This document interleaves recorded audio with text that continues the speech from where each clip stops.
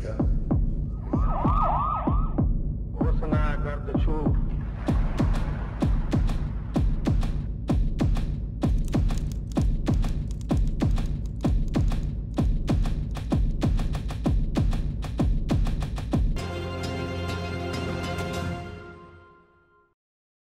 नमस्कार आदरणीय दर्शक, आजको जनता जान्न चाहन्छन् कार्यक्रममा हामी समग्र देशको राजनीतिको बारेमा, आर्थिक नीतिको बारेमा, कूटनीतिको बारेमा र मधेसको एजेन्डाको बारेमा विशेष रूपमा चर्चा परिचर्चा र बहस गर्दैछौँ। पछिल्लो समय हाम्रो देशमा CK राउतसँग सरकारले 11 बुँदे सम्झौता गरिसकेपछि राष्ट्रिय बहस भएको छ। साँच्चीकै CK राउत नेपालको मूल प्रभावमा अथवा राजनीतिको मूल प्रभावमा किन आउनुभयो त, कसरी आउनुभयो त, यो आउनुको कारण र आधार आजको जनता जान्न चाहन्छन् कार्यक्रममा हामी विशेष रूपमा खुलासा गर्दैछौँ। हाम्रो बेचमा नेपाली राजनीतिका बौद्धिक व्यक्तित्व र जनमत पार्टीका राष्ट्रिय अध्यक्ष CK राउत हुनुहुन्छ। तपाईँलाई म जनता जान्न चाहन्छन् कार्यक्रममा स्वागत गर्न चाहन्छु CK राउतजी। धन्यवाद।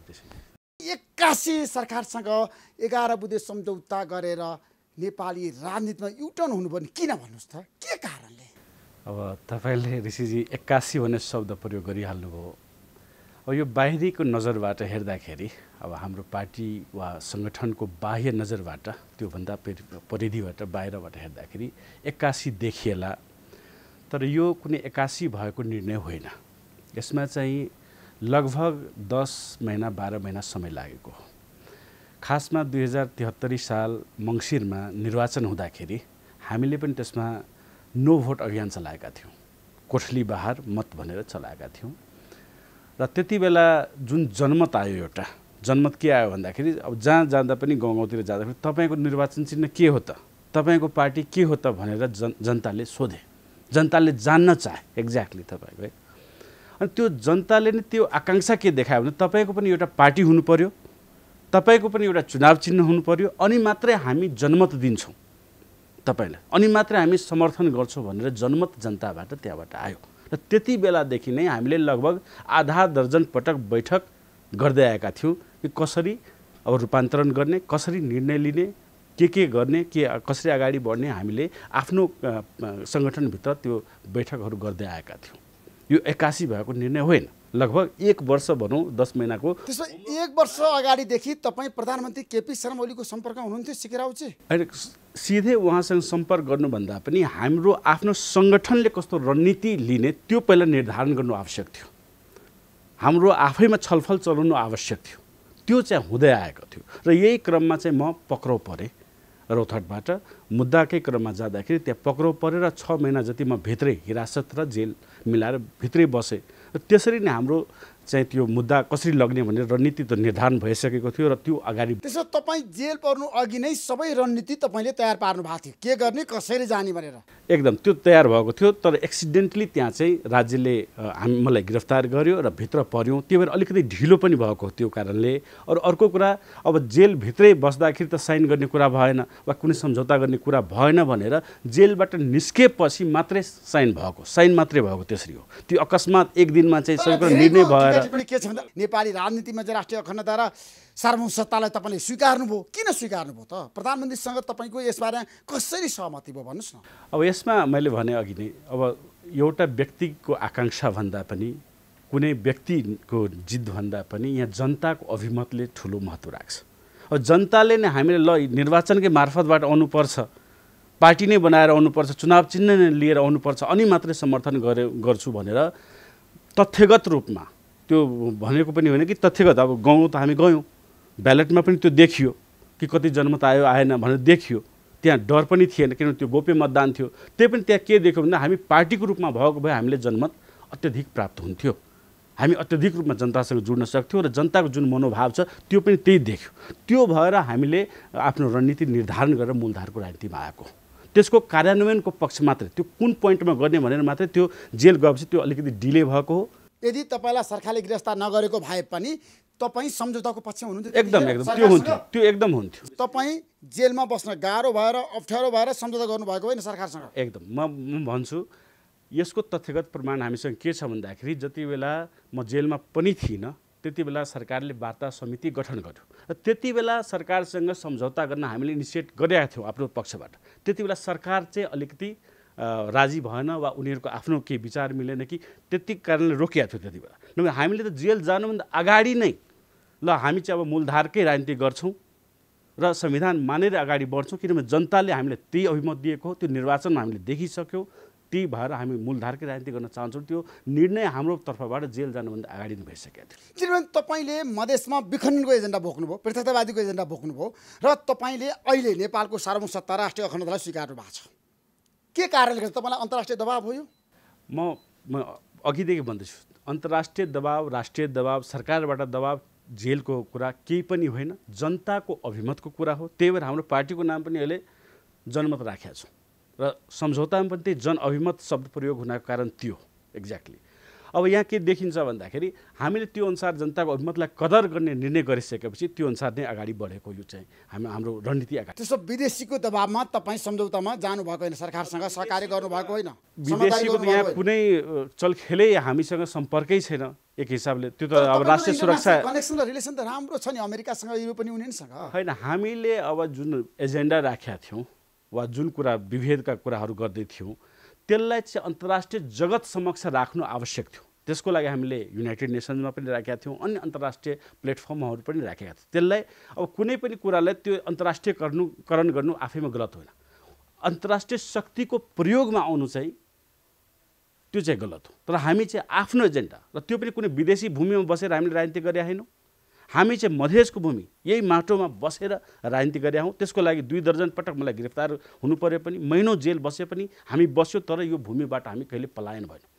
त्यो चाहिँ एकदम प्रष्ट प्रमाण हो कि यहाँ जति पनि हाम्रा समर्थक कार्यकर्ता रहे त्यो त्यही भूमिमा बसेर अनेकौँ यातना झेलेर भए पनि यही सङ्घर्ष गर्न हामी तयार थियौँ। त्यो भएर तिनीहरू चाहिँ प्रखर राष्ट्रवादी युवाहरू हुन्, प्रखर राष्ट्रवादी समर्थकहरू हुन्। अनि योभन्दा ठुलो प्रमाण अरू के चाहिन्छ? इन्टरनेसनल रूपमा तपाईँले अमेरिकामा पढेर आउनुभयो, आइसकेपछि तपाईँ नेपाली राजनीतिमा विखण्डनको एजेन्डा लिएर अगाडि अब यो विखण्डन यसको पछाडिको कारण आधार के हो? नेपाली जनता जान्न चाहन्छ भनेको एउटा पर्सपेक्टिभ मात्रै हो।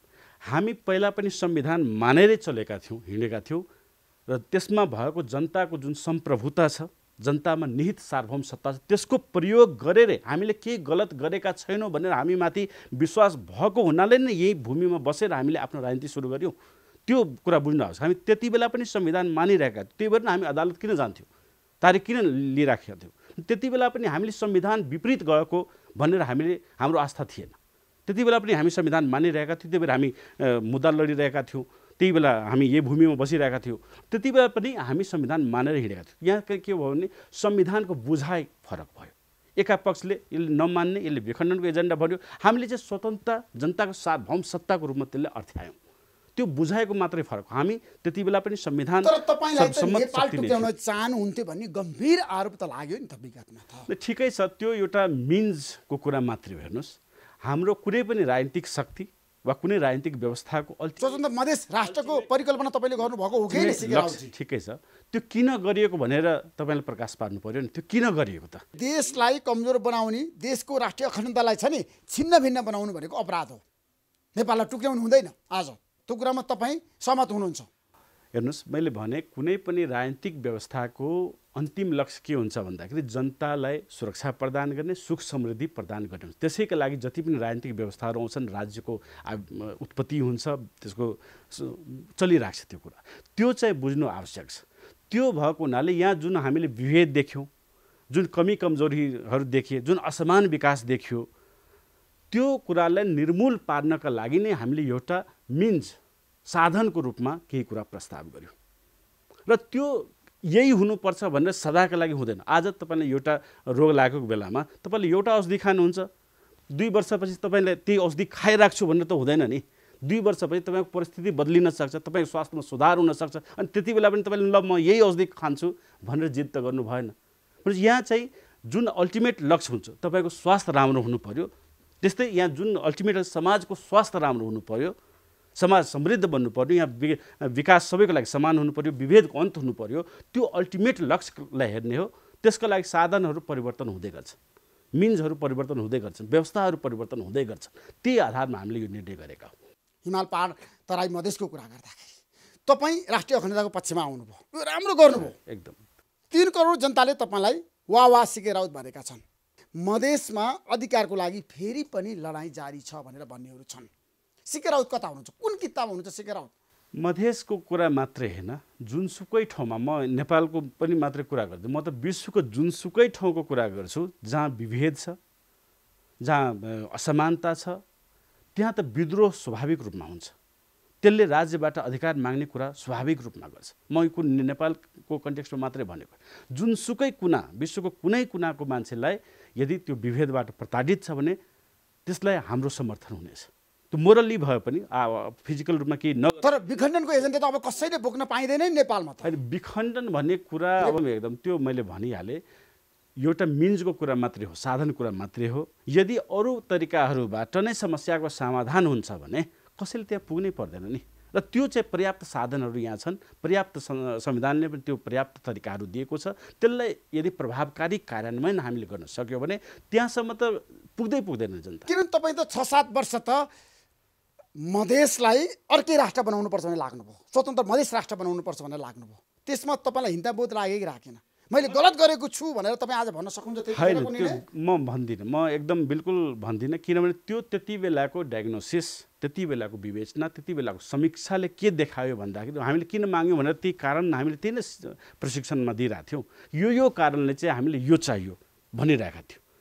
अब त्यो देखायो भनेर त्यति बेला पर्याप्त कारणहरू थिए, हुनसक्छ त्यति बेला हामीले पर्याप्त बाटो पनि देख्यौँ। तर आज बदलिएको परिस्थितिमा हुनसक्छ बदलिएको परिस्थितिमा त्यही निर्णय लागू हुनुपर्छ भन्ने त छैन। त्यो भएर चाहिँ त्यसमा त्यति बेलाको माग त्यो थियो, त्यति बेलाको आवश्यकता, समाजको आवश्यकता त्यो देखियो, त्यति बेलाको डायग्नोसिसले त्यो देखायो, त्यो अनुसार हामीले गऱ्यौँ। अहिले चाहिँ बदलिएको परिस्थितिमा जनताले अभिमत दिए कि तपाईँ निर्वाचनकै मार्फत परिवर्तन। त्यसमा नेपाली जनताले, मधेसका जनताले अभिमत दिए CK राउतजी तपाईँ विखण्डनको एजेन्डा छोड्नुहोस्, एकदम प्रतिशतवादी एजेन्डा छोड्नुहोस्। त्यो जनताको म्यान्डेट अनुसार तपाईँ परिवर्तन हुनुभयो। एकदम जनताको म्यान्डेट अनुसार हामीले बाटो चाहिँ एकदम चयन गरेका हौँ, त्यति हो। मधेसमा त हरेक किसिमको छ नि समस्याहरू छ CK राउतजी। तपाईँलाई मधेसी दलहरूको दबाब पनि थियो? दबाब त उहाँहरूले अब एकदम द्वैध चरित्र प्रदर्शन गरिराख्नु भएको छ, देख्नुहुन्छ। अब हामी नआउँदाखेरि उहाँहरूले चाहिँ हामीले विखण्डनकारी भनेर गाली गर्नु, एकदम विखण्डनकारी हो CK राउत भनेको। CK राउतको कारणले गर्दाखेरि मधेस आन्दोलन कमजोर भयो, मधेसको एजेन्डा कमजोर भयो, मधेसीले अधिकार पाएनन् भनेर तपाईँमाथि गम्भीर आरोप महन्त ठाकुरदेखि उपेन्द्र यादवले पनि लगाए। उहाँहरूले CK राउतलाई जेलमा हाल्नुपर्छ, यिनको कार्यकर्ताले यस्तो गर्नुपर्छ, हाम्रा राम मनोहर यादवजीको हिरासतमा मृत्यु पनि एकजना मन्त्रीकै कारणले भयो, त्यो देखियो होइन। तर आज हामी मूलधारमा आइसकेपछि हेर्नुहोस्, त्यही शक्तिले फेरि हामीलाई गाली गर्दैछ। केही पनि होइन CK राउत भनेको होइन, अहिले गाली राजनीतिमा के गर्छ? उहाँले किन छोड्नु भयो त विखण्डन? भने असली विखण्डनकारी त उहाँहरू पर्नुभयो। उहाँहरूले के चाहनुभएको उहाँहरू स्पष्ट हुनु पर्यो। पहिला हामीले मुद्दा बोक्दाखेरि गाली गर्ने, जेलमा हाल्नुपर्छ भन्ने, अहिले चाहिँ उहाँ किन छोड्नु भयो भन्न पाइयो त? भने असली विखण्डनकारी त पर्दा पछाडिका विखण्डनकारीहरू त तिनीहरू भयो। त्यो कुरा बुझ्नुहोस्। त्यसो मधेसको कुरा गर्दाखेरि पर्दा पछाडिका विखण्डनकारी भनेको उपेन्द्र यादव र महन्त ठाकुर हो। म कसैको नाम लिन चाहन्न। त्यो जनताले थाहा छ, त्यो जनताले थाहा छ, त्यो जनताले एकदम स्पष्ट रूपमा अब जनमत अभिमतबाट अब त्यो जवाब दिन्छ। अहिलेसम्म के थियो भन्दाखेरि विकल्प उहाँहरूसँग उपलब्ध थिएन। अब स्वच्छ राजनीतिको, भ्रष्टाचार रहित राजनीतिको विकल्प सामुन्ने छ। जनताहरूले त्यसको जवाब आगामी निर्वाचन मार्फत, आगामी अरू पनि जनअभिमत प्रकट गर्ने जति पनि अवसरहरू आउँछ तिनीहरू मार्फत। किनभने तपाईँले जुन किसिमको सहमति गर्नुभयो, भारतको पनि चाहना थियो, रुचि थियो। मलाई थाहा भएन, उहाँहरूसँग मेरो कुनै सम्पर्क खासै हुन सकेको छैन। त्यही भएर विदेशी शक्तिहरूले, कुन विदेशी शक्तिले के चाहेको मलाई थाहा भएन। मलाई जनताले के चाहेको हो त्यो मलाई थाहा भयो। म जनकपुरमै बस्ने मान्छे हो, म सप्तरीमै बस्ने मान्छे हो, म मेचीदेखि महाकालीसम्म घुम्ने मान्छे हो, म काठमाडौँ बसेर पनि राजनीति गरेको होइन। त्यही भएर त्यहाँको जनताले के चाहेको त्यो मलाई थाहा भयो, वास्तविक रूपमा थाहा भयो। कुनै मिडियाको न्युज पढेर थाहा। CK राउत 81 सहमतिमा आउनुको कारण भनेको मधेस बेस पोलिटिकल पार्टीको धम्की, तपाईँलाई ज्यान मार्ने धम्की पनि आएको थियो अरे, विखण्डनको एजेन्डा किन बोकिस् भनेर। अर्को भारततिरबाट आएको नेपाललाई विखण्डन गर्ने कि नगर्ने भन्ने जुन जनमत विभाजित थियो, त्यतातिर भारतको पनि रुचि थियो। CK राउत मूल प्रभावमा गएर राजनीति गरे हुन्थ्यो भन्ने, त्यसमा कतिको सत्यता छ? ठ्याक्कै नेपालले आज आश्वस्त पार्दैन। यो जानकारी तपाईँहरूलाई नहोला, मलाई खासै जानकारी भएन। तर मैले पनि सुनेको अनुसार चाहिँ अब कुनै तर्फबाट ज्यान मार्ने त्यो खालका कुराहरू आएका हुन्। तर मैले अब आधारहीन कुरा चाहिँ त्यतिकै भन्न मिल्दैन, तर सुन्न हल्लामा चाहिँ मात्रै आएको। तपाईँलाई धम्की चाहिँ आएको थियो भारतबाट अथवा मधेस पोलिटिकल पार्टीबाट? होइन, म कसैको नाम लिन यहाँ चाहन्न। मैले सुनेको मात्रै हो। अलिक के ज्यानको खतरा छ, सुरक्षा खतरा छ। मेरो त्यो सुरक्षाको खतरा भएर तपाईँ मूल पर्वमा आउनुभएको होइन, एकदम। मैले अघि नै स्पष्ट भने, जेल जानुभन्दा अगाडि नै हामी आधा दर्जन पटक बसेर निर्णय गरिसकेको कुरा हो त्यति बेला। यसमा चाहिँ जेल जानुको त्यसो राजनीतिलाई सुरक्षित गर्नको लागि आफ्नो ज्यान बचाउनको लागि CK राउतले सम्झौता गर्नुभएको होइन? हामीले त ज्यान दिनलाई लागेका छौँ नि। हामी त जहिले पनि जति पनि हाम्रा समर्थकहरू देख्नुहुन्छ उहाँहरूले रातो गम्छा बेरेर हिँड्नुहुन्छ। त्यसको तात्पर्य के हो भन्दाखेरि उहाँहरू ज्यान दिन जतिखेर पनि तयार हुनुहुन्छ। हामी कुनै पैसा लिएर पदको लागि त्यहाँ राजनीति गर्न आएका होइनौँ। सबै युवाहरूले तपाईँहरू देख्न सक्नुहुन्छ 101 युवाहरू आफ्नो ज्यान समर्पण गर्नको लागि तयार छन् र म चाहिँ यहाँ ज्यान दिनको लागि कैयौँ पटक गएको छु। म आफै पनि प्रहरी दमनमा परेर खुट्टा समेत भाँचिएको अवस्था छ। राजगढमा हुँदाखेरि प्रहरी आक्रमण यहाँ टोकोमा लाग्दाखेरि म बेहोसी अवस्थामा त्यहाँ साथीहरूले उठाएर अनि विराटनगर नोबल अस्पतालमा ल्याएर त्यहाँ उपचार गराएको। ज्यानमा यतिसम्म आक्रमण हुँदा पनि, अनेकौँ पक्षबाट ज्यान मार्ने धम्की हुँदा पनि म त्यो भूमि छोडेर पनि कतै गइनँ।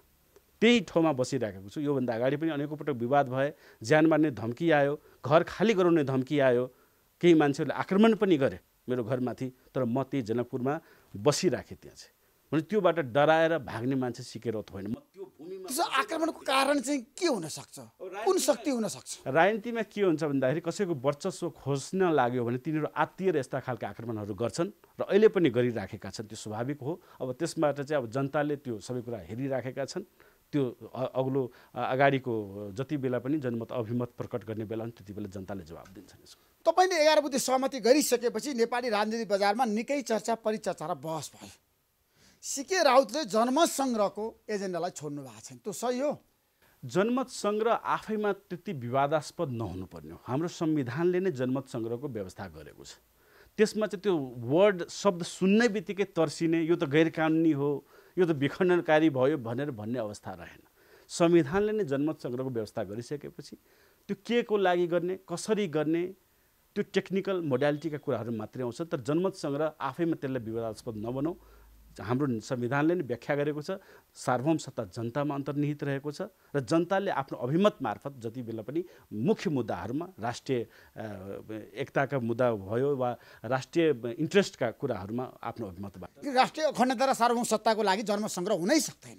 ठिक छ, हुन प्रधानमन्त्री पनि भन्नुभएको छ। जनताले पनि त्यही अनुसार फलो गर्छ। संविधान त जनताले नै बनाएको नि। हामी सबैलाई थाहा छ संविधान सभाले जनताले निर्माण गरेको संविधान हो। त्यो जनताले आफैले संविधान हो, त्यसलाई त जनताले मान्छ नि त। त्यही जनअभिमत त भयो नि। जनअभिमत भन्ने शब्द तपाईँले किन राख्नुभयो सम्झौतामा भन्नु त जनता जान्न चाहन्छन् आज? मैले अघि पनि भने त्यसको आधार र कारण के हो? एकदम स्पष्ट रूपमा नेपाली जनतालाई पठाइदिनुहोस्। कुनै पनि व्यक्ति विशेषको आकाङ्क्षा, कुनै पार्टी विशेषको आकाङ्क्षा भन्दा पनि जनताको अभिमत नै सर्वोच्च हुनुपर्छ र हुन्छ। जनता नै जनार्दन हामी स्थानीय भाषामा भन्छौँ। त्यो कारणले जनताले जे चाहन्छ अल्टिमेटली त्यही हुनुपर्छ भन्ने कुरा उल्लेख्य रूपमा एकदम स्पष्ट रूपमा उल्लेख गर्नको लागि नै हामीले जनअभिमत शब्द प्रयोग गरेका छौँ। र यो जनअभिमत शब्द विभिन्न तरिकाबाट प्रकट हुन सक्छ। कसरी, कुन तरिकाबाट प्रकट हुन सक्छ जनअभिमत? सडक सङ्घर्ष पनि एउटा हो। जस्तै सडकमा अब लाखौँ 10 लाख मान्छे ओर्लिएर केही कुरा डिमान्ड गर्यो, त्यो पनि जनअभिमत भयो। निर्वाचन अर्को भयो, आवधिक यो स्थानीय निर्वाचनहरू पनि अर्को भयो। तपाईँको जनमत सङ्ग्रह पनि भयो। तपाईँले नो भोट, कसैले ल म मतै दानै दिन्न, बहिष्कार गर्छु, त्यो पनि जनअभिमत भयो। यो विभिन्न तरिकाहरू हुन्छ जनअभिमत प्रकट गर्ने। भने जनअभिमत एकदम ब्रोड शब्द हो। यसले धेरै पक्षलाई एकैपटक समेट्यो। यसमा जनमतै सङ्ग्रह हुनुपर्छ भनेर पनि हुँदैन, सडकै सङ्घर्ष हुनुपर्छ भनेर पनि हुँदैन। विभिन्न मार्फतबाट यो जनअभिमत प्रकट हुन्छ। तर तपाईँले सम्झौता भएको दिन बोल्दाखेरि स्पष्ट रूपमा सङ्केत गर्नुभएको थियो हाम्रो देश नेपाल जनमत सङ्ग्रहमा जान सक्छ। त्यसमा म कतै पनि कुनै विवाद हुनुपर्ने अवस्था देख्दिनँ। हाम्रो प्रधानमन्त्रीज्यूले पनि जनमत सङ्ग्रह त संविधानले नै व्यवस्था गरेको व्यवस्था हो भनेर भनिराख्नु भएको छ। त्यो कुनै पनि कानुनको विद्यार्थीले जसले संविधान पढेको छ उहाँहरूले यसलाई इलिगल गैर कानुनी भन्ने कि गैर संवैधानिक भन्ने कुनै आधारै रहँदैन। मैले अघि पनि भने स्पष्ट पार्नलाई कि त्यसमा आज जनमत सङ्ग्रहको आवश्यकता छ हाम्रो देशमा CK राउतजी? अब त्यो जनताले भन्छ, हामीले ठिकै छ। म एकदम राम्रो कुरा गर्नुभयो यो। हामीले अहिले जनमत पार्टी निर्वाचनमा दर्ताको लागि दिएका छौँ। त्यसमा एउटा पक्ष हामीले के राखेका छौँ भन्दाखेरि हाम्रो आधारभूत स्तम्भहरूमा सेकेन्ड नम्बरमा आएको छ त्यो लोकतन्त्रमा प्रत्यक्ष लोकतन्त्रलाई हामीले त्यसमा प्रमोट गर्ने अभिवर्धन गर्ने भन्ने कुरा राखेको छु। त्यो भनेको के हो भन्दाखेरि जस्तै स्विजरल्यान्ड अहिले तपाईँले के सोध्नु भन्दाखेरि जनमत सङ्ग्रह गर्नुपर्ने आवश्यकता छ कि छैन भनेर पहिला कसले निर्धारण गर्ने त? त्यो पनि एउटा पहिला प्रश्न उठ्छ। त्यो कसरी निर्धारण गर्ने? स्विजरल्यान्डको जस्तो सिस्टममा के छ भन्दाखेरि 1 लाख मान्छेहरूले यदि कुनै कुराको लागि साइन गर्छ भने त्यसमाथि के हुनुपर्छ?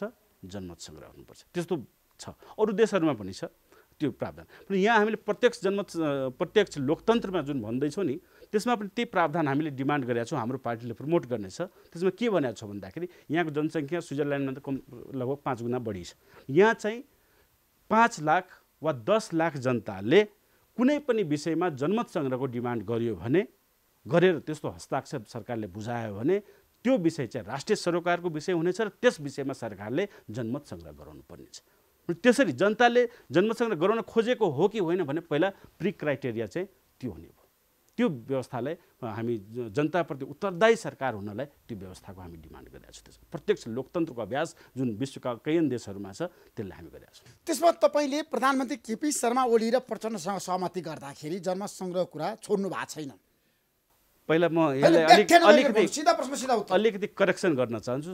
हाम्रो सम्झौता नेपाल सरकारसँग भएको सम्माननीय प्रधानमन्त्री ओलीजीसँग पनि होइन, सम्माननीय अध्यक्ष एमालेको अध्यक्षज्यू प्रचण्डजीसँग पनि भएको। हाम्रो सम्झौता भनेको नेपाल सरकारसँग भएको, यसलाई स्पष्ट गरौँ। जनमत सङ्ग्रह कुरा त त्यो सम्झौतामै आएको छ नि। जनअभिमतबाट समस्याको समाधान गरिन्छ, त्यसमा निर्वाचन पनि आयो, जनमत सङ्ग्रह पनि आयो भन्ने कुरा त त्यो। तर निर्वाचन त अहिले हुन सक्दैन, 4 वर्षपछि निर्वाचन हुँदैछ हाम्रो देशमा। त्यति बेला हामी बोलाउँला नि त। अहिले किन तत्काल तपाईँले निर्वाचन चाहनु भएको होइन? होइन, त्यो जनताले गर्ने हो। हेर्नुहोस्, अब हामीले जुन सिस्टम छ त्यसै अनुसार नै चल्ने हो। किनभने अहिले त हरेक ठाउँमा सिस्टम छ। अहिले किन निर्वाचन चाहियो? अब जब संविधानले 4 वर्षपछि हुने भनेको छ भने अहिले किन चाहियो त? त्यसो मध्यावधिको पक्षमा नि तपाईँ हुनुहुन्न? होइन, मध्यावधि पनि चाहिएन। अब त्यस्तै भ्रष्टै सरकार भयो, चलाउनै नसक्ने सरकार भयो, यहाँ दङ्गा र विवादमा धेरै अल्झायो भने त हुन्छ। त्यो सरकार कसरी अगाडि बढ्छ, यहाँको परिवेश के हुन्छ त्यो हुन्छ। तर अहिले नै यस्तो वस्तुस्थिति यहाँ बनिसकेपछि अहिले यो पुरानो सरकारले खारिज गर्ने त्यो पक्षमा म छैन। अहिले तत्कालै त्यस्तो इन्स्टेबिलिटी त्यसले निम्त्याउँछ। त्यस्तो गर्यो भने एउटा लोकतान्त्रिक अभ्यास के हो भने प्रतिपक्षीको रूपमा विपक्षीको रूपमा भए पनि अलिकति जिम्मेवार र अनुशासित भएर बस्नुपर्छ। त्यो मान्यतामा हामी अडिग छौँ। तर हामी मोनिटर गरिरहेको छौँ। सरकारले कुन दिशा लिन्छ, कस्तरी सरकार चलाउँछ, सुशासन ल्याउँछ कि ल्याउँदैन, भ्रष्टाचारले बढावा दिन्छ कि, त्यो कुरा हामी एकदम मोनिटर गरिरहेछौँ। त्यो स्थानीय सरकारले पनि मोनिटर गरिरहेछौँ, प्रदेश सरकारले पनि मोनिटर गरिरहेछौँ र केन्द्र सरकारले पनि हामीले मोनिटर गरिरहेछौँ। र ती अगाडिमा उहाँहरूले कस्तो नीति लिनुहुन्छ, देश कसरी चलाउनुहुन्छ, ती आधारमा हामी चाहिँ अगाडि रणनीति। किनभने धेरै नेताले तपाईँसँग सरकारको 11 बुँदे सम्झौता भइसकेपछि आलोचना गरे। शेरबहादुर देउबादेखि तपाईँलाई थाहा छ भीम राउतसम्म कुरा गर्न चाहन्छु। CK राउतसँग सम्झौता गरेर सरकारले गम्भीर भूल गर्यो भन्नेहरू पनि धेरै आए। तर प्रधानमन्त्रीले भन्नुभयो मैले जितेको छु, राष्ट्रिय अखण्डता आज बलियो भएको छ र विखण्डनको एजेन्डा सदाको लागि नेपालमा अन्त्य भयो भनेर प्रधानमन्त्रीको पनि उद्घोष आयो। CKजी, त्यसले गर्दाखेरि तपाईँले प्रधानमन्त्रीको हात बलियो बनाउनको लागि सम्झौता गर्नुभएको होइन?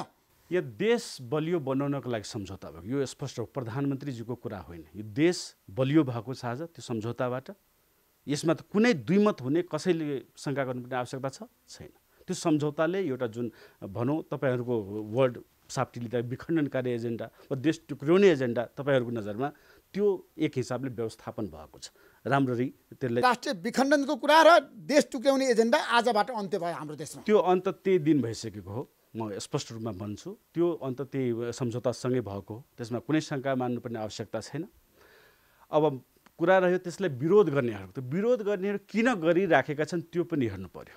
अब काङ्ग्रेस कुरा गर्ने हो भने त काङ्ग्रेस त अब त्यो सामन्ती व्यवस्था नै कायम रहोस् मधेसमा, तिनीहरूले भोट हामीलाई दिइराखुन् तर केही अधिकार नपाउन्, त्यो व्यवस्था कायम गर्न राख्ने भएकोले अब उनीहरूको चाहिँ अब त्यहाँ वर्चस्व सखाप हुन्छ भनेर उनीहरूले विरोध स्वाभाविक रूपमा गर्ने भए। अरू पार्टीहरूले पनि त्यही हो। अरू एमालेकै कुरा गरौँ वा मधेस केन्द्रित दलहरूका कुरा गरौँ वा राप्रपाका कुरा गरौँ, उनीहरू सबैको वर्चस्व त्यहाँ सखाप हुने, अब स्वच्छ राजनीतिको सुरुवात हुने भएको हुनाले तिनीहरू आत्तिएर त्यस्तो भनिएका हुन्। तर त्यो देशको हितको विषयमा त होइन। देशले त अहिले राष्ट्रिय एकतालाई प्रश्रय दिएको हो नि त्यस 11 बुँदे सहमतिबाट। देश त धेरै अगाडि नै गइसक्यो त्योबाट। देशले जुन आज 10 वर्ष पछाडि जुन एउटा ठुलो दुर्घटना निम्तिन सक्थ्यो, अहिले नदेखिए तापनि जुन हजारौँ लाखौँ लाख एकदम प्रशिक्षित युवाहरू जुन लागेका थिए, त्यसले जुन 10 वर्षपछि जुन भयावह रूप लिन सक्थ्यो, त्यसले एउटा दूरदृष्टि भएको निर्णय लिएर त्यसलाई अहिले नै हामीले व्यवस्थापन गरिदियौँ र राष्ट्रिय एकतालाई बढाएका छौँ भनेपछि यो त एउटा एकदम सकारात्मक कुरा हो नि। यसबाट यसलाई विरोध गर्नुपर्ने मान्छेहरू खासमा विखण्डनकारी सोच राख्ने भयो। त्यसमा CK राउतसँग भएको 11 बुँदे सहमतिको जसले विरोध गरेको छ ती शक्ति नै विखण्डनकारी हुन्। त्यसमा त उनीहरूले के चाहेको उनीहरूले भन्नु पर्यो। यदि उहाँहरूले मैले यो सम्झौता नगरेर त्यही मुद्दामा लागिराखोस् यहाँ चाहिँ 10,000 मान्छे फेरि मरोस् भन्ने चाहेको हो त त्यो उहाँहरूले स्पष्ट गर्न सक्नु पर्यो। यदि सम्झौताको विरोध गर्नु छ भने त्यो उहाँहरूले स्पष्ट गर्न सक्नु पर्यो। र यो यदि सत्य हो भने त उहाँहरू विखण्डनकारी भयो नि त, पर्दा पछाडिका विखण्डनकारी। हामी त खुल्लमखुल्ला मागेका थियौँ तर पर्दा पछाडिका विखण्डनकारीहरू त तिनीहरू भयो नि। त्यो चाहिँ एकदम जनताले बुझिराखेका छन् कसले के चाहेको भने त्यसलाई जनताले। तिम्रो राष्ट्रिय एकता आजको अनिवार्य आवश्यकता हो। हाम्रो देशलाई बलियो बनाउनुपर्छ। नेपालीहरू एकताको पक्षमा छन् र नेपालीहरू राष्ट्रवादी छन्। CK राउतजी तपाईँले हेर्नुभयो भने हरेक राष्ट्रवादीहरूले जितेको छ नेपालमा। तपाईँ कुन ठाउँ हुनुहुन्छ राष्ट्रिय मुद्दामा नेपाली राजनीतिमा आज तपाईँ CK राउतजी?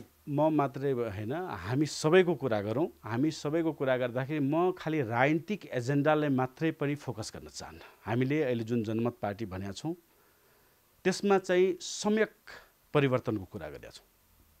अहिले के देखिएको छ भन्दाखेरि विभिन्न राजनीतिक दलहरू चाहिँ अवसरको खोजी गर्दै जाने क्रममा खालि राजनीतिक मुद्दा मात्रै उठाउनु गर्छ। कस्तो भन्दै जसरी पनि जित्ने मन्त्री परिषदमा जाने अनि त्यही मन्त्री बन्ने त्यतिसम्म मात्रै राजनीति सीमित भएको देखिएको छ।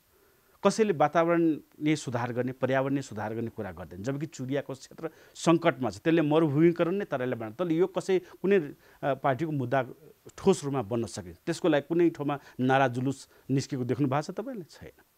अहिले सामाजिक मुद्दाहरू कुरा गर्नुहोस्। यही हप्ता 2 जना तराई मधेसका नारीहरूलाई जिउँदै आगो लगाएर जलाइए। त्यो विपक्षमा कसैले कुनै राजनीतिक पार्टीले जुलुस निकालेको देख्नु भएको छ? राजनीतिक कुरा गर्दै शैक्षिक क्षेत्रको कुरा गर्नुहुन्छ भने अहिले 77 जिल्लामध्ये सबभन्दा अशिक्षित जिल्ला भनेको तपाईँको रौतहट छ। त्यसलाई सुधार गर्ने कसैको रणनीति देख्नु भएको छ मधेस केन्द्रित दलहरूको? केही छैन। तर खालि राजनीतिक कुरा मात्रै गर्ने, ल अधिकार दिएन भनेर उक्साइदिने जनतालाई, अनि जनताले 1 दर्जन 2 दर्जन 5 दर्जनलाई मर्न लाउने, फेरि मन्त्री बन्ने, सरकारमा जाने, त्यो मात्रै प्रवृत्ति देखिएको छ। हामीले खालि राजनीतिक एजेन्डाले मात्रै होइन हामीले सम्यक परिवर्तनको कुरा गरेका छौँ। राजनीतिक, आर्थिक, शैक्षिक, सांस्कृतिक हरेक इभेन आत्मिक रूपमा विकास होस् भनेर हामीले चाहिँ त्यो सम्यक परिवर्तनको पक्षमा उभिएर हरेक पक्षलाई अगाडि बढाउने दिशामा अगाडि बढ्छौँ हामी। र एकदम सकारात्मक रूपमा यसलाई अरू सबै जनताको साथ चाहिन्छ। यसमा सबै मिडिया, नागरिक समाज हरेक क्षेत्रको सहयोग रहनेछ भन्ने मलाई अपेक्षा छ। किन मधेसको विकास र समृद्धि आज राष्ट्रिय एजेन्डा हो। मैले बारम्बार बहस गरेको छु। हाम्रो देशमा हिमाल, पहाड, तराई हरेक ठाउँमा विकास हुनुपर्छ CK राउतजी। तर मधेसको कुरा गर्दाखेरि धेरै किसिमको विभेद छ, नभएको होइन। आज तपाईँले सरकारसँग सम्झौता गरिसकेपछि मधेसी जनताले जिते कि हारे? यहाँ सरकारले पनि जित्यो, मधेसी जनताले पनि जित्यो। यो सबै पक्षले जितेको अवस्था छ। यो सम्झौता सबै पक्षको जितको अवस्था छ। राज्यको पक्षको जित किन हो मैले अघि भने 10 वर्ष पछाडि यहाँ 10,000 लाखौँ मान्छे मारिन सक्थ्यो। 10,000 के कुरा गर्नुहुन्छ? लाखौँ हामीले सुडानमा हेरेका हैनौँ? लाखौँ मान्छे मारिन सक्ने त्यो पनि सुडानमा के भएको थियो तपाईँको? केही दिनको हाराहारीमा लाखौँ मान्छे मारेका थिए। त्यो अवस्था आउनुभन्दा अगाडि नै जुन सरकारले यो प्रिभेन्टिभ मेजर लिएर एउटा पोलिटिकल स्पेस दिएर त्यसलाई परास्त नगरिकन सम्मान दिएर जुन एउटा स्पेस पोलिटिकल स्पेस प्रदान गर्छ त्यसले एउटा राष्ट्रिय एकता पनि बलियो भएको छ र यो देश पनि जोगिएको छ। राज्यको लागि त्यसरी जित भएको। अहिले तत्कालै नदेखिए पनि यो दूरगामी रूपमा राष्ट्रको पुरै नेपाल देशको जित हो। जनताले के जित हो भने जनताले आफ्नो सार्वभौमिक सत्ता जुन छ त्यसलाई बलियो बनाउने आधार पाएको छ। अब हामी चाहिँ खुला राजनीतिमा अहिले कस्तो थियो भन्दाखेरि विप्लवजीलाई हेर्न सक्नुहुन्छ, प्रतिबन्ध लगाइदियो, उहाँहरूको लाखौँ कार्यकर्ताहरूको बिचल्ली छ। मानौ सरकारले हामीमाथि प्रतिबन्ध लगाइदिएको भए हाम्रा जुन लाखौँ समर्थकहरू उनीहरूले भूमिगत हुनु पर्थ्यो। सबै समर्थकहरू हाम्रा यङ छन्, 20-25 वर्ष 30 वर्षभन्दा मुनिका छन् अधिकांश समर्थकहरू। उनीहरूले अहिले कुनै क्यारियर बनाएको छ, आर्थिक स्थिति सुदृढ छन्। तिनीहरू अहिले भूमिगत भएको अवस्था भएको भए तिनीहरूको भविष्य के हुन्थ्यो? यहाँ लाखौँ युवाको भविष्य के हुन्थ्यो? उनीहरूले पनि जितेको अवस्था छ कि उहाँहरू अब संविधान अनुसार खुल्ला रूपमा राजनीति गर्न सक्नुहुन्छ। जुन क्षेत्रमा विकास गर्न चाहन्छ, आर्थिक सामाजिक जुन परिवर्तन ल्याउन सक्नु उहाँहरूले जसले जनताको मन जित्न सक्छ त्यो नेता बन्छ मधेसमा अब हैन? एक्ज्याक्टली। अब जनताको बिचमा जानु भने त्यो कारणले जो जनताको बिचमा जान सक्छ, जनताको बिचमा गएर आफ्नो कुरा राख्छ त्यो नेता बन्छ। त्यसो मधेसको अब साझा नेता CK राउत हो त सबैले मानेको नेता? हामी मधेसको किन, हामी त पुरा देशकै नेतृत्व लिन्छौँ, अन्तर्राष्ट्रिय रूपमा हामी राजनीति गर्ने मान्छेहरू। हामी चाहिँ इभेन देशभन्दा पनि अन्तर्राष्ट्रिय राजनीति ग्लोबल जाति राजनीति गर्ने नेता होइन CK राउजी। हामी हेर्नुहोस् ठिकै छ। अब के हुन्छ भन्दाखेरि जुन ठाउँमा तपाईँ बस्नुहुन्छ पहिला विभेद त्यहीँको नोटिस गर्नुहुन्छ र त्यही ठाउँको कुरा पहिला उठ्छ। तपाईँ यहाँ नेपालमा बसेर इथियोपियामा के भइरहेछ भनेर त्यति इन्टरभ्यू त लिनुहुन्न। त्यो स्वाभाविक हो। हामी तराई मधेसमा बस्ने भएर तराई मधेसको कुरा पहिला उठाउने कुरा स्वाभाविक हो, त्यसमा कुनै आपत्ति छैन। तर हामी त्यतिमै सीमित रहने मान्छेहरू। मैले अघि पनि भने हाम्रो पार्टीको एजेन्डा वातावरणीय एजेन्डा पनि छ। हामी ग्लोबल वार्मिङको कन्सेप्टलाई पनि एक्नोलेज गरेर त्यसको लागि पनि विश्व रूपमै वातावरण सुधार गर्न हामी यहाँबाट के गर्न सक्छौँ भनेर सोच्न सक्ने सामर्थ्य भएका मान्छे र कार्यकर्ताहरू हौँ। हामी चाहिँ एउटा सीमित दायराभित्र बसेर त्यो गाउँ लेभल वा सङ्कीर्ण राजनीति गर्ने मान्छे हो। यहाँ के हुन्छ भने पार्टको विकास भएर नै समग्रताको विकास हुने हो। मधेसको विकास हुनु भनेको देशको पनि विकास हो, त्यो अलग विकास त होइन। त्यो भएर त्यहाँको विकासको कुरा पहिले प्राथमिकताका साथ उठाउँदै तर हामी समग्र अन्तर्राष्ट्रिय स्तरकै कुरा गर्छौँ। तपाईँको पहिलो प्राथमिकता मधेस हो, त्यसपछि मात्रै देश हो, नेपाल हो। त्यो बुझ्दा पनि भयो, किनभने अहिले हाम्रो फोकस अहिलेसम्मको त्यही रहँदै आएको थियो। हाम्रो जनआधार पनि त्यही छ, जनताको अभिमत पनि अहिले हामीले त्यहीबाट पाएका हौँ। जनताको अभिमत जहाँसम्म विस्तारित हुन्छ, जनता यदि पहाडकै जनताले पनि हामीलाई ल यहाँ तपाईँकै चाहियो राजनीति पनि भन्यो भने हामी त्यहाँ पनि जान के आपत्ति छ र। त्यसमा तपाईँ स्वायत्त प्रदेश मधेसको पक्षमा जानुहुन्न भविष्यमा? त्यसलाई उसँग गाँच्नु नै भएन। स्वायत्तताको जहाँसम्म कुरा छ त्यो त एकदम आधारभूत आवश्यकता हो। त्यो मधेसको मात्रै होइन कि त्यो सबैको यति जुन प्रदेशहरू छन् 7वटै प्रदेशमा स्वायत्त चाहिन्छ। तर कस्तो चाहियो भने जिम्मेवार पनि हुन सक्नु पर्यो। स्वायत्त दिने तर आफू जिम्मेवार नबनेपछि त भएन। त्यो स्वायत्तता संहिताको पक्षमै हामी खडा छौँ, त्यसमा कुनै त्यो आपत्ति मान्नुपर्ने आवश्यकतै छैन। तर हामी कुनै एउटा क्षेत्रमै सङ्कीर्ण भएर बस्ने अवस्था पनि होइन, त्यसलाई पनि बुझ्नु। तर हामी हरेक क्षेत्रको विकासलाई अगाडि बढाउँदै हरेक क्षेत्रमा भएको विभेद र असमानतालाई अन्त्य गर्दै अगाडि बढ्नेछौँ। त्यो जनमत सङ्ग्रह आजको दिन मधेसी जनताको एजेन्डा पनि होइन, राष्ट्रिय एजेन्डा पनि होइन, सरकारको एजेन्डा पनि होइन। केही समय त्यो ब्रेक लाग्यो।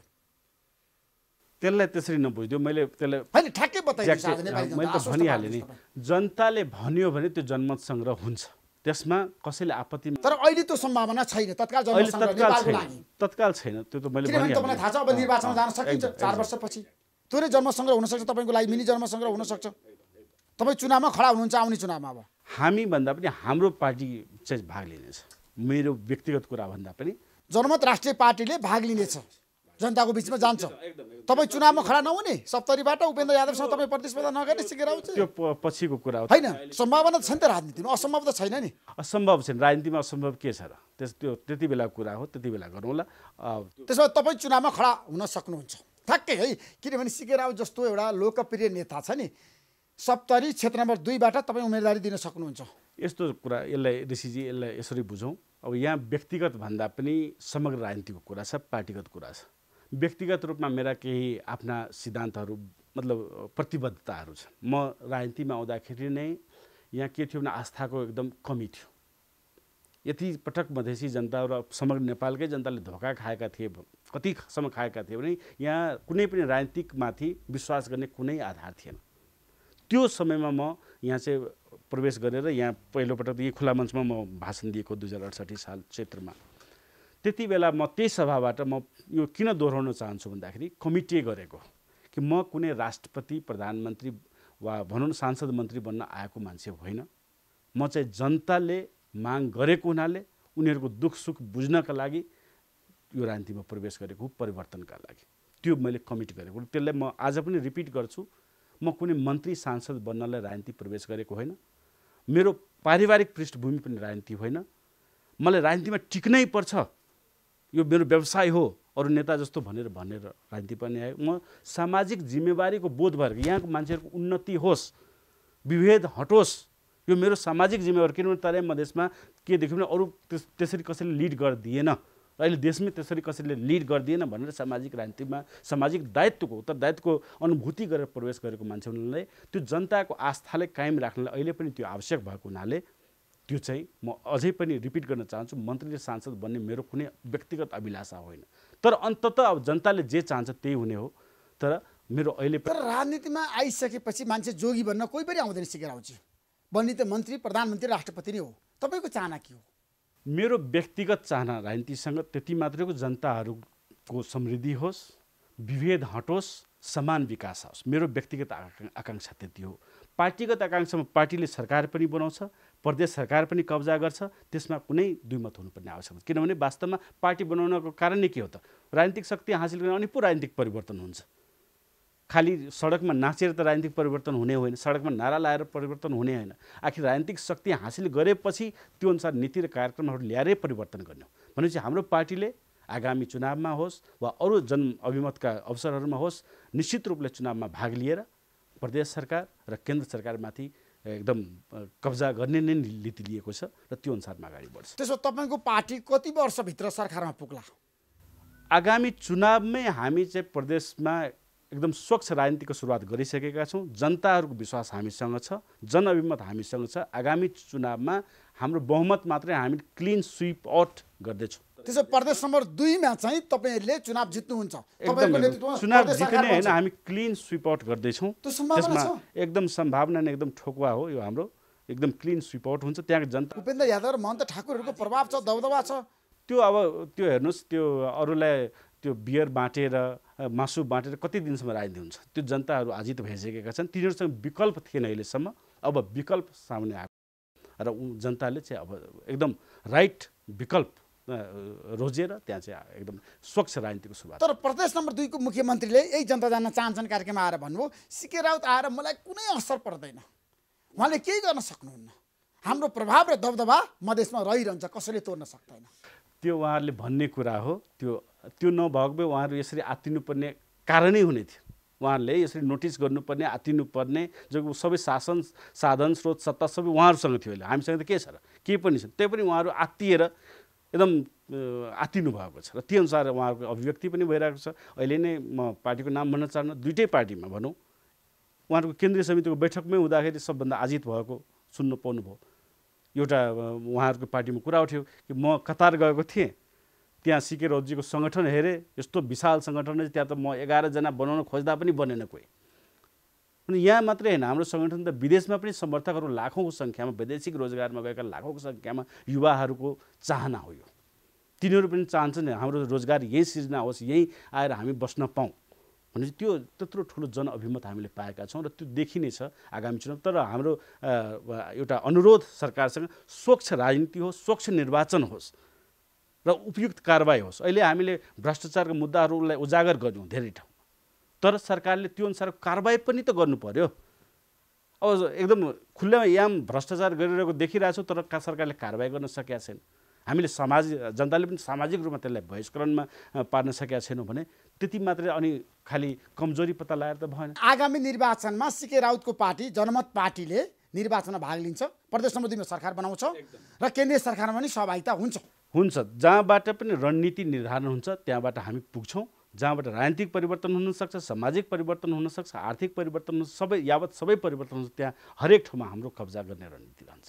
त्यसमा केन्द्रीय सरकार कुरा गरिरहँदाखेरि प्रधानमन्त्रीले के भन्नुभएको छ भन्दाखेरि CK राउत नेपाल कम्युनिस्ट पार्टीमा प्रवेश गर्ने सम्भावना कति छ? त्यो त एकदम निराधार कुरा हो। मैले भनिहालेँ, त्यो एकदम निराधार हल्ला फिजाएको हो। यो सम्झौता हुनुभन्दा अगाडि नै कि आत्तिएका दलहरूले यो हल्ला फिजाइसकेका थिए, तर त्यसलाई हामीले परास्त गर्यौँ। त्यो भ्रमलाई हामी चिर्दै अहिले जनमत पार्टीको रूपमा हामी दर्ता भएका छौँ। अनि यिनीहरूले एकदम जनताले अहिले अझै पनि दिग्भ्रमित पार्ने षड्यन्त्रहरू मात्रै हुन्। यहाँ चाहिँ त्यस्तो त्यसो प्रधानमन्त्रीसँग तपाईँको कुनै सहमति भएको छैन नेपाल कम्युनिस्ट पार्टीमा गएर राजनीति गर्ने, त्यहीँबाट गएर चाहिँ राष्ट्रिय राजनीतिमा आफ्नो छवि बनाउने, मन्त्री बन्ने, राष्ट्रिय सभा जाने सम्भावना कति छ? त्यो बिल्कुल निराधार। म त्यो अघि पनि रिपिट गरेँ, मलाई कुनै सांसद र मन्त्री बन्नु छँदै छैन। तर राष्ट्रिय सभा जानको लागि तपाईँले सम्झौता गर्नु भन्नेहरू पनि थिए त त्यतिखेर। त्यो मैले भने आत्तिएर भनेका हुन्। त्यो जनताको नजरमा अरूको क्यारेक्टर एसासिन गर्नलाई मात्रै भनेका हुन्, किनभने उनीहरूको आफ्नो त चरित्र छैन। तर स्वच्छ चरित्र भएका मान्छेहरूलाई पनि जसरी हुन्छ ड्यामेज गरेर भ्रम फैलाएर हुन्छ भनेर उनीहरूले रणनीति मात्रै लिएका हुन्, अरू केही पनि होइन। त्यसो भए तपाईँ कुनै पनि पार्टीमा प्रवेश गर्ने सम्भावना छैन? त्यो छँदै छैन नि। त्यो हामीसँग यत्रो जनमत हुँदा अरूसँग प्रवेश गर्ने कुनै आधार हुन्छ र? हामी क्लिन स्विप आउट हैन। कम्युनिस्ट पार्टीमा गएर तपाईँले मधेसमा बिग्रिएको छ नि सङ्गठनलाई बलियो बनाउने, हामीले अरूसँग किन मिल्ने? हाम्रो त आफ्नो सिद्धान्त छ, हाम्रो आफ्नो राजनीतिक दर्शन छ। हामी किन अरू ड्यामेज पार्टीसँग त्यो भ्रष्टाचारमा लिप्त भएका पार्टीहरूसँग त्यो भ्रष्टाचारले एकदम डुबेका नेताहरूसँग सहकार्य गर्नुपर्ने आवश्यकता छ। जनताले खोजेको स्वच्छ राजनीति हो, भ्रष्टाचार रहित राजनीति हो। अब हामीले त्यो हुन्छ नि ढलको पानी ल्याए स्वच्छ पानीमा मिलाउने त कुरै हुँदैन नि। हामी त पवित्र राजनीति सुरुवात गरेका छौँ, यसमा भले युवा होस्, हाम्रो लागि त्यो स्ट्रेन्थ हो। किनभने तिनीहरू क्लिन छन्, कुनै भ्रष्टाचारमा लिप्त भएका युवाहरू त होइन तिनीहरू, कुनै पार्टीको वाइन र बियर खाएका युवाहरू होइन तिनीहरू चाहिँ। तिनीहरू पढे लेखेका डाक्टर इन्जिनियर अहिले कलेजमा पढिरहेका विद्यार्थीहरू हुन्, तिनीहरू यो देशको भविष्य हो। तिनीहरू लागेपछि अल्टिमेटली 2 वर्ष 4 वर्ष होस् या 10 वर्षपछि होस्, अल्टिमेटली तिनीहरूले स्टेटलाई कब्जा गर्ने हो। हामी त्यो स्वच्छ राजनीतिका लागि नै। तर प्रधानमन्त्रीको चाहना छ केपी शर्मा ओलीको मधेसमा मधेस बेस्ड पोलिटिकल पार्टीको विकल्प सीके राउत। हामी यो देशकै विकल्प हौँ, हामी यो देशको विकल्प हौँ। यो मधेसको मात्रै पहाडको मात्रै होइन, हामी यो देशकै विकल्प हौँ। यो स्वच्छ राजनीतिको रूपमा हामी मैले बार रिपिट गर्नु परिरहेको छ, किनभने यहाँको मूल समस्या त्यहाँ छ। कार्यान्वयनमा तपाईँ प्रपोजल हेर्नु भने कतै केही छैन, अप्ठ्यारो। तपाईँ यो राष्ट्रिय योजना आयोगको रिपोर्ट हेर्नुहोस्, यस्तो राम्रो गरी लेखेको छ, तर कहाँ अप्ठ्यारो छ भने त्यो चुहावटमा, भ्रष्टाचारमा, त्यसको इम्प्लिमेन्टेसनमा अप्ठ्यारो छ। त्यही भएर हामी यो भ्रष्टाचारलाई अलि उन्मूलन गर्नेतिर बढी फोकस भइराखेका छ। त्यो कारण यदि त्यो मात्रै इम्प्लिमेन्ट भइदियो भने यो व्यापक परिवर्तन आउँछ। कुनै पनि राजनीतिक पार्टीको म्यानिफेस्टो पढ्नुहोस्, घोषणापत्र पढ्नुहोस्, सबैको राम्रो छ नि। म्यानिफेस्टो त के छ र, सबैको राम्रो छ लगभग। कसैले मधेसमा बिग्रेको छवि छ नि, तपाईँसँग सहमति गरिसकेपछि एकदम राम्रो भएको छ। उहाँको चाहना पनि छ सीके राउतसँग मिलेर काम गर्ने र पार्टीमा लिएर जाने तपाईँलाई। होइन त्यो अब उहाँको के छ मलाई थाहा भएन, मसँग धेरै कुरा पनि हुँदैन। तपाईँको कुरा भएको छैन प्रधानमन्त्रीसँग? पछाडि मेरो होइन सम्झौता पछाडि मलाई प्रधानमन्त्रीसँग भेटघाट पनि त्यही स्टेजमा हो कुरा भएको मेरो, त्यस पछाडि भेटघाट पनि छ। उहाँ के हो टेलिफोनमा कुरा पनि भएको छैन प्रधानमन्त्रीसँग तपाईँको? छैन भएको छैन। त्यही भएर हामीले चाहिँ हाम्रोसँग यत्रो जनमत हुँदाखेरि म जनताको लागि कुनै व्यक्ति विशेष कुनै पार्टीले भनेर आएको राजनीतिमा प्रवेश गर्नु, जनताले भनेको हुनाले जनता अनुसार काम हुन्छ यहाँ चाहिँ हरेक कुरा। त्यही भएर हाम्रो पार्टीको नामै मैले भने नि त्यो स्पष्ट होस् सबैलाई, जनमत पार्टी हो, जनताले जे भन्छ त्यही हुन्छ, त्यो पार्टी हो। यो चाहिँ यहाँ चाहिँ सार्वभौम। त्यसो तपाईँलाई जनताले भने सम्झौता गर सरकारसँग, तपाईँले सम्झौता गर्नुभयो? मैले गरेँ हो। अब भोलि जनताले भन्छन् चुनावमा जा, प्रधानमन्त्री बन, उप प्रधानमन्त्री बन, राष्ट्रपति बन भनेर भन्यो भने पनि तपाईँ? मलाई भन्ने होइन नि, त्यो त पार्टीलाई भन्दा पार्टीबाट बन्छ नि। पार्टीबाट त्यो सीके राउतैलाई बन्नुपर्छ भनेर त छैन नि, त्यो त व्यक्तिगत आकांक्षा पार्टी बन्छ। व्यक्तिगत आकांक्षा त होला नि त। होइन मैले भने मेरो व्यक्तिगत आकांक्षा सांसद मन्त्री बन्ने होइन, मेरो व्यक्तिगत आकांक्षा ठ्याक्कै भन्नुहोस् तपाईँको व्यक्तिगत आकांक्षा के हो? प्रधानमन्त्री राष्ट्रपति हो त? प्रत्यक्ष निर्वाचित राष्ट्रपति हो त? त्यो हाम्रो पार्टीको रणनीतिमा प्रत्यक्ष निर्वाचित राष्ट्रपति भनिसकेका छौँ हामीले चाहिँ। त्यसो भए तपाईँ र प्रचण्डको कुरा मिल्छ? प्रत्यक्ष निर्वाचित राष्ट्रपति अरू पार्टीहरूसँग पनि मिल्छ, उपेन्द्र यादवसँग मिल्छ तपाईँहरूको? त्यो मामलामा त मिल्यो हो नि त, सहकार्य हुन्छ। प्रत्यक्ष निर्वाचित राष्ट्रपतिमा त्यो मामलामा लिएर जानको लागि बाबुराम भट्टराई, उपेन्द्र यादव, प्रचण्डसँग तपाईँको कुराकानी मिल्छ? त्यो मामलामा जुनसुकै पक्ष सहमत हुन्छ त्योसँग त हुने भयो नि त।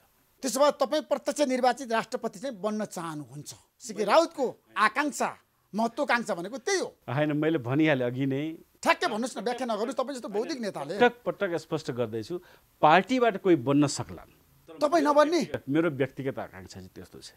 समय र परिस्थितिले तपाईँलाई पुर्यायो, बाध्यता र आवश्यकता त्यो त्यति बेला सोचौँ, होइन त्यति बेला कुरा गरौँला, त्यति बेला ऋषिजी हामी कुरा गरौँला, सम्भावना छ। मैले भनिहालेँ त्यति बेला कुरा गरौँला, अहिले चाहिँ मेरो कुनै आकांक्षा छैन त्यस्तो। त्यसमा तपाईँ र प्रधानमन्त्रीको केमिस्ट्री मिल्यो केपी शर्मा ओली तपाईँको? अब केमिस्ट्री भन्दा पनि उहाँले जुन मुद्दालाई बुझ्नुभयो, यसको संवेदनशीलताले बुझ्नुभयो, त्यसको लागि वास्तवमा उहाँ धन्यवादको पात्र हुनुहुन्छ। किनभने देशलाई उहाँले एउटा ठुलो क्षतिबाट जोगाउनु भएको छ। भले त्यो अहिले नै तत्कालै सबै नेताहरूले रियलाइज नगर्ला, तर उहाँले देशलाई एउटा ठुलो दुर्घटनाबाट, भोलि 20,000 लाखौँ मान्छे जुन मारिन सक्थे, यहाँ दङ्गा हुन सक्थ्यो, उथलपुथल हुन सक्थ्यो, देशै टुक्रा टुक्रा छिन्न भिन्न हुन, बाल्कलाइजेसन हुन सक्थ्यो, त्योबाट उहाँले जोगाउनु भएको छ। त्यो भएर उहाँले हामीलाई पनि, अब हाम्रा कार्यकर्ताहरूलाई पनि उचित सम्मानका साथ स्थान दिनुभएको, त्यसको लागि चाहिँ उहाँ धन्यवादको पात्र नै हुनुहुन्छ। तर प्रधानमन्त्रीले तपाईँको प्रचण्डसँग तुलना गरिदिनु भयो नि त, सीके राउत र प्रचण्डको तुलना गर्छु भनेर उहाँले व्याख्या गरिदिनु भयो। आज नेपाली राजनीति उहाँको सदाशयता हो, चमत्कारी व्यक्ति भनेर तपाईँलाई भनिदिनु भयो उहाँले। अब उहाँले देख्नुभयो होला त्यही अनुसार, उहाँको त व्यक्तिगत पर्सपेक्टिभ राख्नु त उहाँ स्वतन्त्र हुन्छ, यसमा आपत्ति मान्नुपर्ने कुनै कुरा छैन।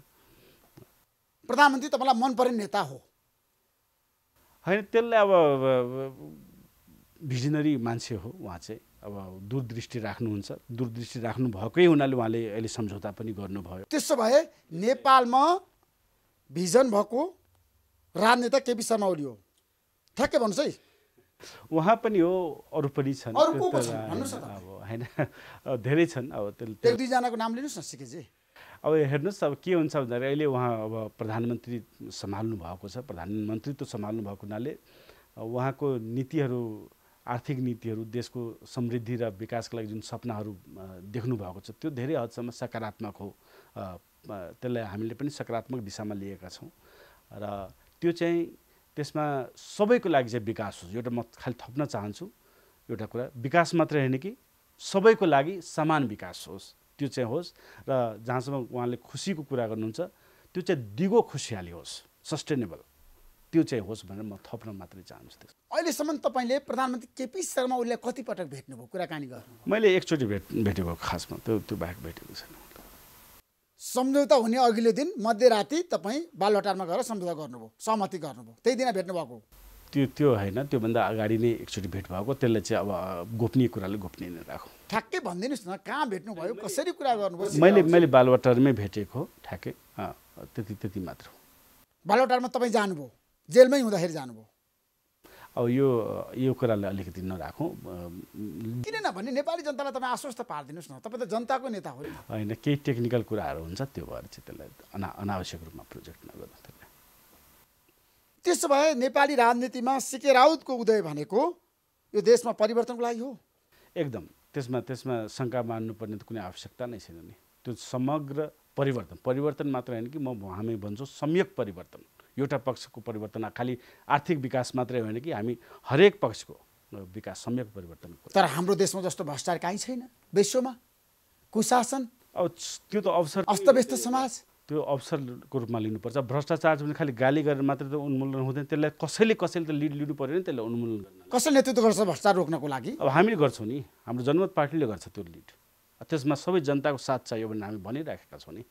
सरकारी जग्गा धमाधम कब्जा भएको छ, व्यक्तिको नाममा दर्ता भएको छ, सीके राउत कहाँ हुनुहुन्छ आज? हामी त अब भर्खर त अब निवेदन दिएका छौँ। हामी त एकदम ट्रान्जिसनका फेजमा जो स्थापित गर्दैछु, स्थापित भएपछि लाग्छौँ नि, लागेकै छौँ। अहिले पनि जहाँ सक्यो हामीले उजागर गर्न सक्यो, जहाँ विरोध प्रदर्शन गर्न सक्यो गरेकै छौँ।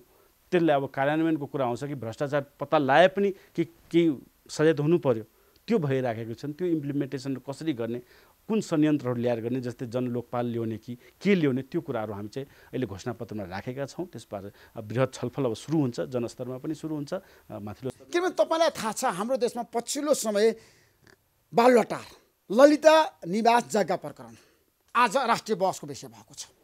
त्यसपछि हायत होटल रेजेन्सीको जुन किसिमको ज्यादती देख्यो नि, सरकारी जग्गा कब्जा गर्ने 150 रोपनी जग्गा, त्यसपछि खुला मञ्चको जग्गा कब्जा गरेर टहरा बनाउने, यस्तो विकृति भइरहेछ समाजमा जताततै। तपाईँले चाहिँ कडा वक्तव्य पनि जारी गर्नु भएन। अब हामी त मैले अघि भने, हामी त अहिले आधिकारिक पार्टीको रूपमा दर्ता हुन निवेदनै भर्खर दिएको, 2 दिन अगाडि त निवेदनै दिएका हौँ।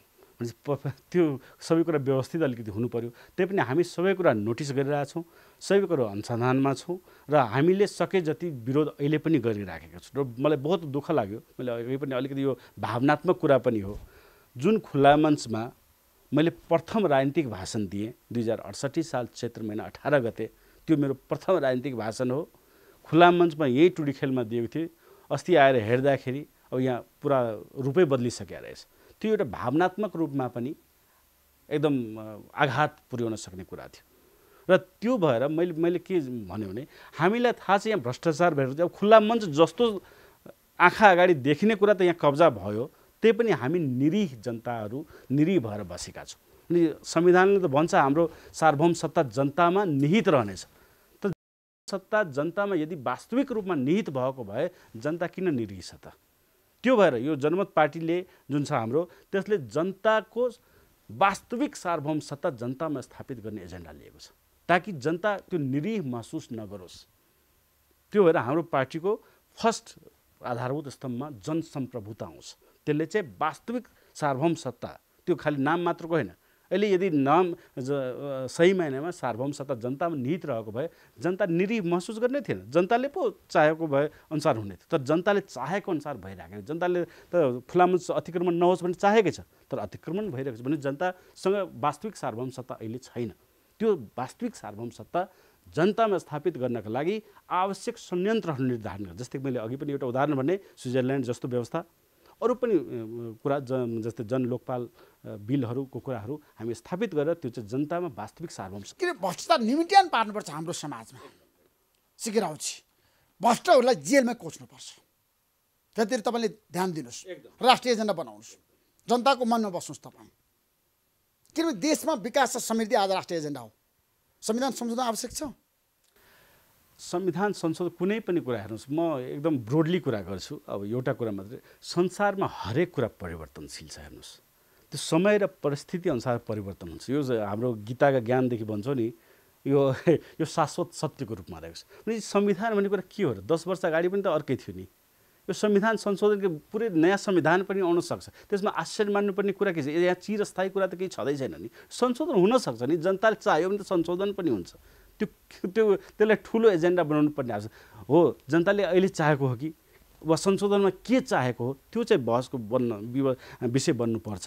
तर संशोधनै हुँदैन, संशोधन हुनसक्छ, त्यो चाहिँ विवादको विषय। तर राजापारा सङ्घीय समुदाय फोरम नेपालले त संविधान संशोधन गर्नुपर्छ, नगरे हामी आन्दोलन जान्छौँ भनेर धम्की दिइरहेको छ। त्यो के हो भन्दाखेरि अब उहाँहरूले अब अधिवेशन गराउनु छ। अब जुन कुरा लिएर, जुन देखाएर जनताले ठगेर मत लिएका थिए, उसैसँग सरकार बनाएर भ्रष्टाचारमा लिप्त छ, चुल्लुमा डुबेका छन्। अनि अब अधिवेशनमा जनताले त केही भन्नु पऱ्यो भने जनताले उक्साएर अहिले त्यो अधिवेशन गर्नु छ, त्यो हो। अर्को पक्षलाई चाहिँ जसरी पनि सरकारमा जानु छ, एउटाले मात्रै काखी च्यापे मलाई चाहिँ छोडिदिए भनेर जुन त्यो सरकारमा जाने जुन हतारो भइरहेको छ, त्यसको मात्र त्यो प्रतिगुन्जन मात्रै, अरू के। त्यसो अहिलेको मधेस बेस पोलिटिकल पार्टीबाट परिवर्तन हुँदैन, सुधार हुँदैन, त्यो देखिएन। त्यो सुधार हुने सम्भावना नै देखिएन। त्यसको रुटमै पुरा करप्ट देखियो नि त। त्यसो मधेसको कुरा गर्दा नेपाली कङ्ग्रेसको भविष्य कस्तो छ मधेसमा? बिल्कुल भविष्य छैन। अब त हामी आइसकेपछि जनता यस्तो सचेत भइसक्यो। हामीले 6 वर्षमा के गर्यो ल भन्नुहोस् त? 6 वर्षमा त्यही खालि जनचेतना नै ल्याएको। हामीले अरू के गरेका थियौँ र? गाउँ गाउँमा जाने, जनताले आफ्नो इतिहास, आफ्नो संस्कृतिको बारेमा पढाउने, आर्थिक विभेदहरू कता छ, के समस्या, ती पढाउने काम नै गरे। हामीले अरू के गरे हो र? जनता अब सचेत भइसकेका छन्। जुन सामन्तवादी प्रथा, जुन दमन शोषणको रणनीतिहरू काङ्ग्रेसले लिएका थिए, अरू पार्टीहरू, कुनै पार्टीले लिएका थिए, एमाले, राप्रपाले, जुनसुकैले लिएका थिए, त्यसको अब अन्त्य हुन्छ। त्यो अन्त्य हुने समय आइसकेको छ। त्यहाँ चाहिँ हामी, त्यसमा नेपाल कम्युनिस्ट पार्टी, नेपाली कङ्ग्रेस र मधेस बेस पोलिटिकल पार्टीको भविष्य छैन। सबै हामीले हेरिसकेका छौँ नि, सबै प्रमाणित। तर उनीहरूले त आफू बाहेक कोही पनि छैन मधेसमा भन्ने कुरा हो नि। त्यो त देखियो नि। विमला दिदीले भन्नुभएको छ मधेसमा अब नेपाली कङ्ग्रेस नम्बर 1 पार्टी बन्छ भनेर। देखिसक्नु भयो। अघिल्लो निर्वाचनमै देख्नुभयो। अब झन् देखिन्छ। अहिले त के थियो भने जनतासँग विकल्प थिएन, कसैले न कसैलाई हाल्नु छ भनेर हालिदिए। तर अब त विकल्प आइसक्यो नि। हामी चाहिँ कुनै पदको लागि राजनीतिमा त आएकै छैनौँ।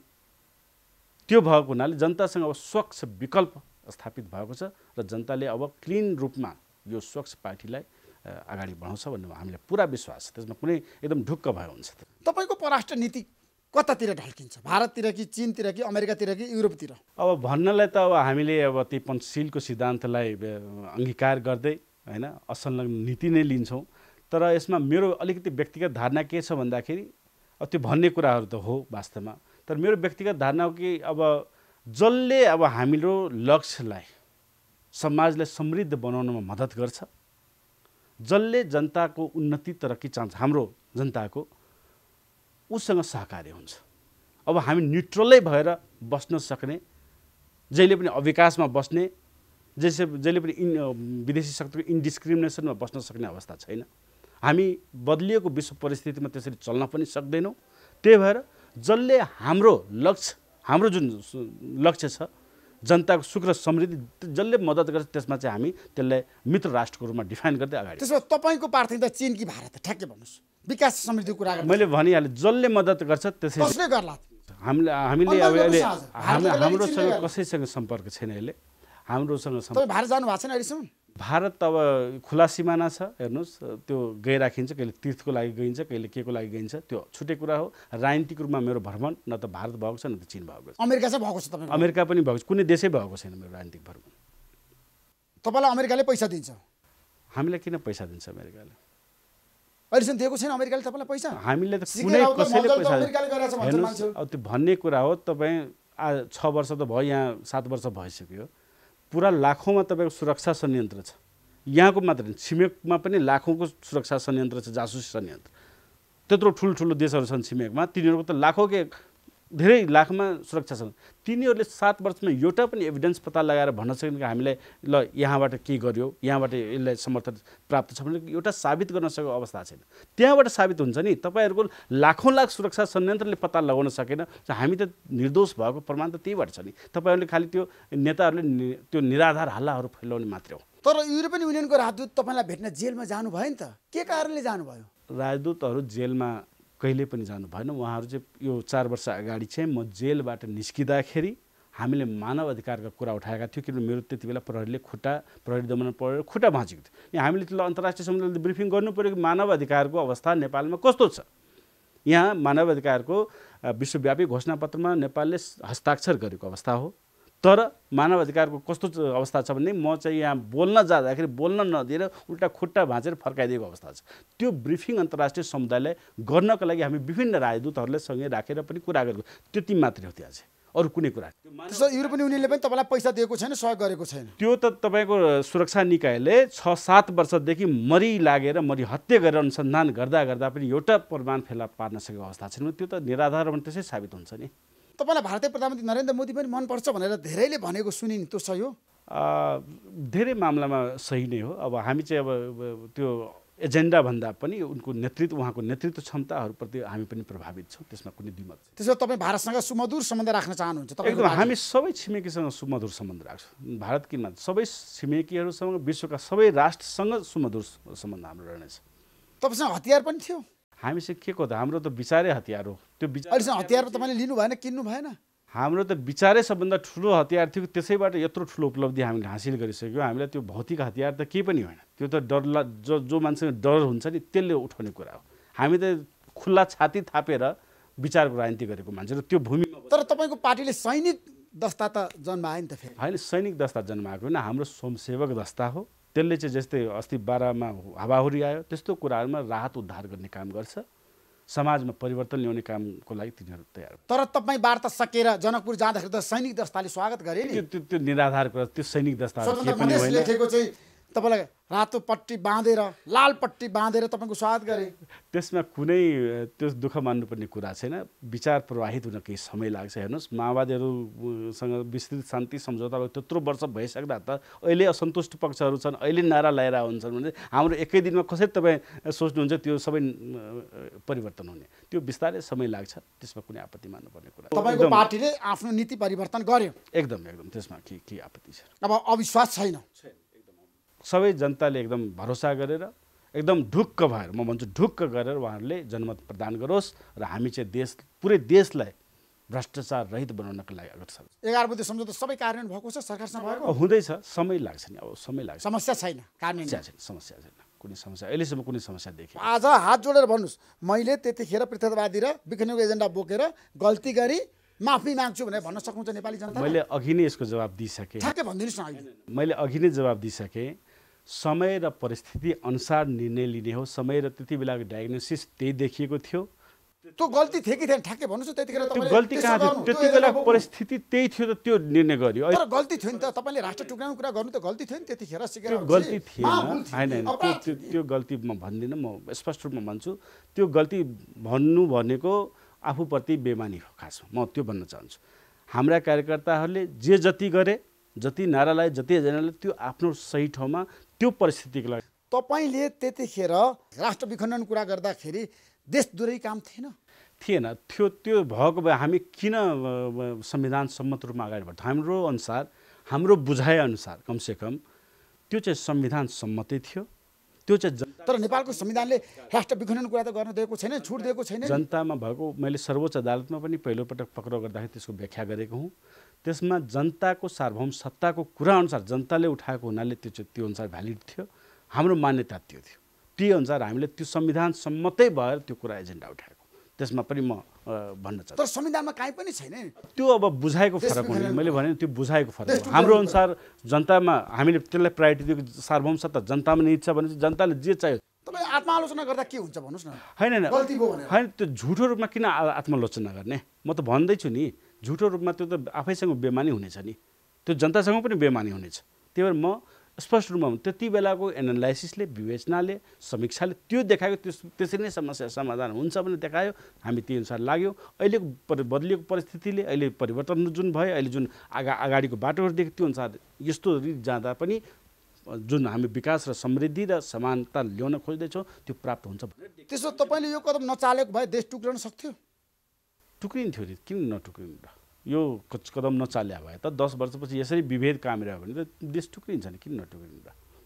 Thank you so much. Nepali जनताको चाहना अनुसार तपाईँले काम गर्नुभयो, सम्झौता गर्नुभयो। तपाईँलाई म धेरै धेरै बधाई दिन चाहन्छु, सफलताको शुभकामना दिन चाहन्छु। CK राउतजी, thank you so much. हस्, नमस्कार। धन्यवाद।